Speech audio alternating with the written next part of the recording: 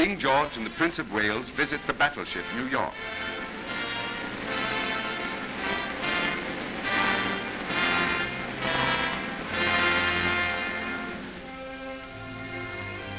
In the background, British patrols leave for the North Sea.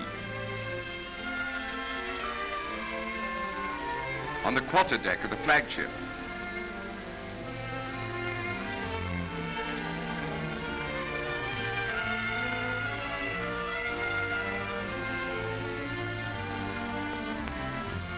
left to right, Admiral Beatty, Admiral Rodman, the King, Admiral Sims, and the Prince of Wales.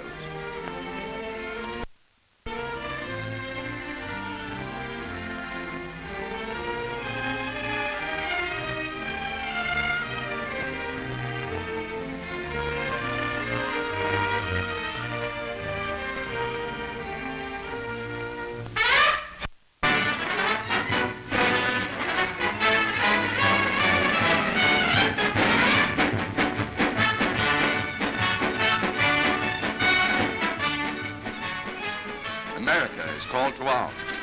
In New York, the first volunteers are cheered down Fifth Avenue. And along the piers, an endless chain of these young recruits march into transports, thousands of them and millions more to follow. The German liner Fatherland is seized and her decks jammed with khaki-clad warriors bound for the battlefields of France. The first wave of Americans.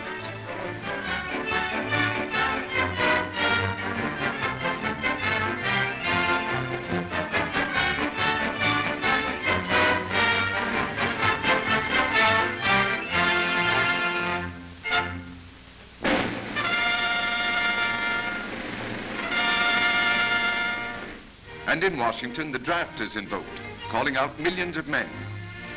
Here is the lottery of a draft. President Wilson draws the first number. Vice President Marshall draws the second. There are 5 million names before it is finished.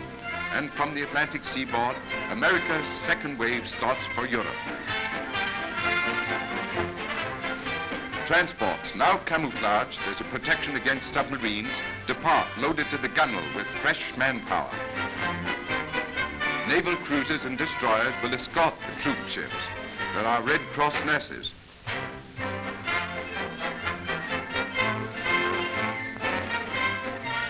And YMCA workers.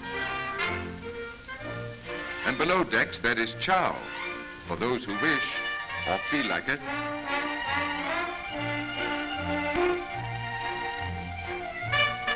And a little pal from home.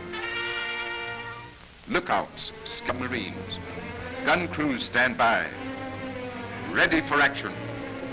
A torpedo is sighted heading for transport. Deck guns on swift destroyers go into action.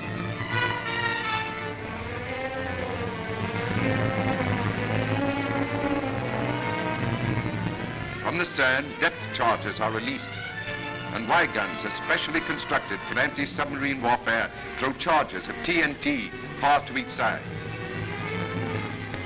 The U-boat commander has missed his target, and the troop ships continue their long haul across the stormy Atlantic.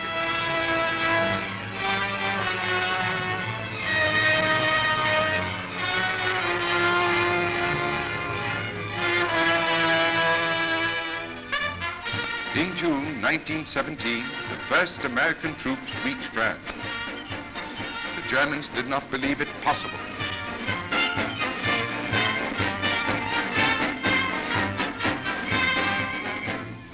And the Yanks leave for Paris. The Americans have arrived. They cheered as only the Vedette to Lafayette. The French are wild with joy. At last, French can cheer. Flowers are thrown beneath their feet. And in London, for the first time in history, American soldiers marched through the streets of the British capital. From the balcony, Ambassador Walter Hines Page and Admiral Sims look down, filled with pride. The two English-speaking nations are united. At Buckingham Palace, they are received by the King, his mother, and Lord French.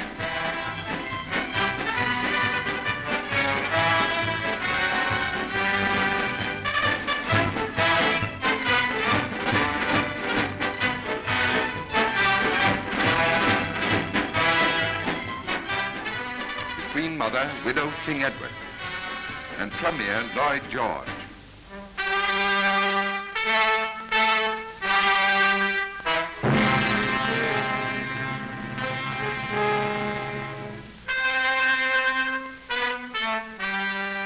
The Kremlin in Moscow is the heart of Russia. Who holds it holds the Russian people. Tsar Nicholas II holds it in 1917, and these are the last pictures of this unhappy man and his family. Beside him is little Alexis, his son and heir. Behind him are his 4 daughters, Grand Duchesses, and in the background his wife, the Tsarina. They are reviewing a Cossack regiment drawn up within the palace grounds for the last time.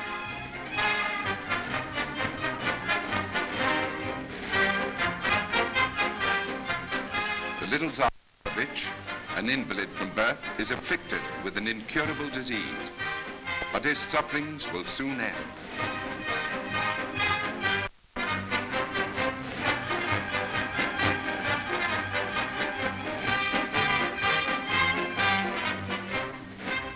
The Tsar army fights on. These Cossacks have marched thousands of miles across snow-clad plains. They boast the greatest endurance of any soldiers. They will die by the thousands in the frozen trenches of Russia. In the villages behind the lines, people are starving. There is talk of revolution. Wounded soldiers returning from the front listen and think, why should they fight? At the front, troops begin to mutiny. The army stops fighting. They will go home and divide up the land, kill those who stand in their way. In Moscow, Kerensky heads a new government. It endures 6 months. And then come the 10 days that shake the world. The masses take charge of their destiny. With rifle, bayonet, machine gun, the Bolsheviks seize power. Parades are held. These banners say, join the Bolshevists. The new era is here. Bodies of nameless heroes are given little parades.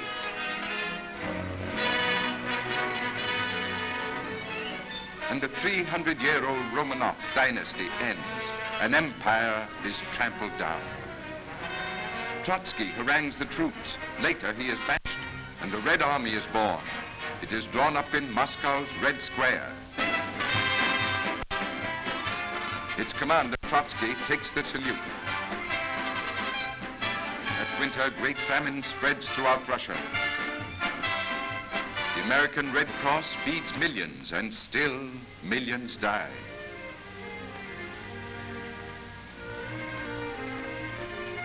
In Moscow, the Kremlin is covered with snow, and behind its walls is Lenin, who heads the new order. His wife foresaw this great revolution. She'll be called Lenin, the seer, the incorruptible prophet, the father of Bolshevism. Back in France, the Prince of Wales is awaiting his mother. Queen Mary of England visits the front for the first time. She's accompanied by the King.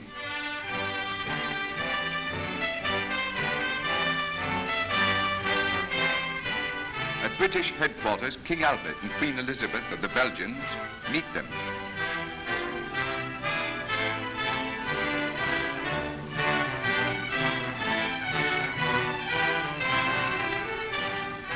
And on the sand dunes nearby, King George decorates heroes.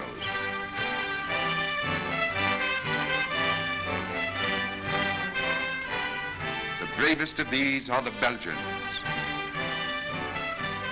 The little Belgian princess, Marie-José, will marry the Italian crown prince. The slender lad will rule Belgium.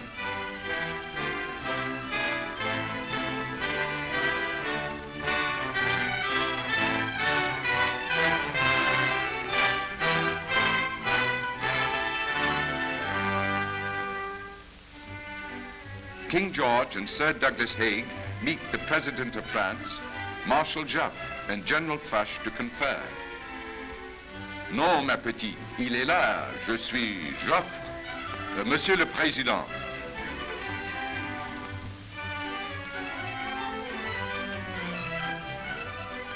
Ah, merci beaucoup. Tu es très gentille. These great men will discuss unity of command for the Allies. king for the first time is informal before the camera.